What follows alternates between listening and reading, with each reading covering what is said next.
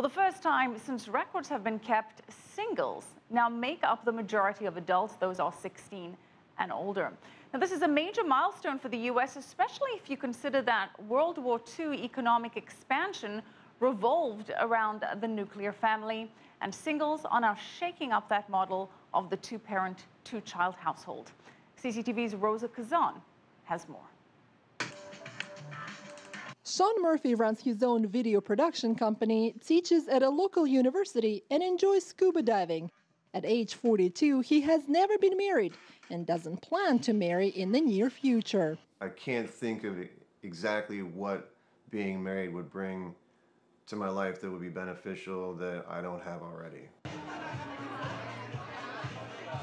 Sean is now in the majority. For the first time, singles make up more than half of adults in the United States. According to the U.S. Bureau of Labor Statistics, nearly 125 million Americans were unmarried in August. That's 50.2% of those 16 and older. In 1976, unmarrieds made up 37.4%. Had also gone up from 22.8%. Jim Sennhauser has been organizing singles events for almost 2 decades.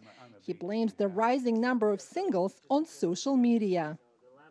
In the past, the biggest area is parties, church, social groups. More and more now it's just becoming connected to the internet. So it's less face-to-face communication, it's much less personal. He also blames the economic downturn of 2008.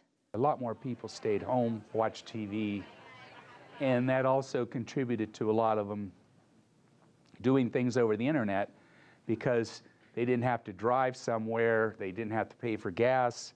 I wasn't 100% sure on this match because... Self-described Chicago matchmaker Steph Safran says fears over job security are what's turning America into a nation of singles. People are living at home longer than they used to. People are not as comfortable with where they are professionally. In their 20s, they used to be much more comfortable and think that they would be at jobs longer. Marketing experts say having so many singles may not be such a bad thing. Simply put, they may have more money to spend. For marketers, that's especially attractive because they're going to be more, in some cases, liberal with their spending because they don't have a lot of, they're not planning saving for college or future generations or supplying for a household. That's certainly the case for Sean, who says he enjoys his financial freedom. If I want to go on a trip to the Caribbean, if I have the money in the bank, I go on a trip to the Caribbean. It allows you to buy more toys. Roza Kazan, CCTV, Chicago.